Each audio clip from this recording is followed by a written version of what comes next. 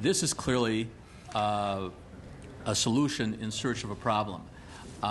We hear these vague allegations. What often is stated is that people don't feel very good about the voting system. They have concerns about the integrity of their ballot.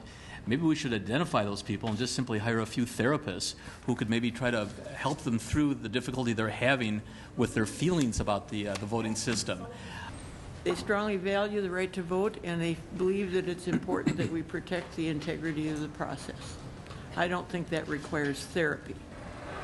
I've had a number of people that I know and respect from my district that have served as judges and have seen some practices going on, particularly in the vouching area, where there's some sloppiness. And I think the discussion of the provisional ballot is that, and the fact that sometimes this registration, you send them off and the cards come back, either the address doesn't exist or they don't live there.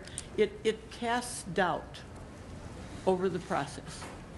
And I don't think that people who have doubts necessarily need therapy either.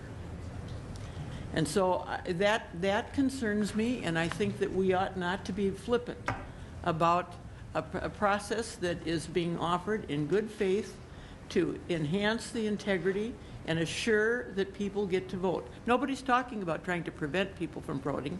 It's just being sure that we respect the constitutional provisions of what is required to vote and maintain that integrity. And Madam Chair, I didn't suggest that was Senator Newman's intent, but we've been around this legislature for a while, and we know many of the laws we pass have unintended consequences.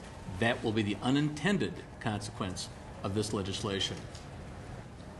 When we put roadblocks up in front of every one of those citizens in the way in which this bill proposes, we are shrinking the franchise.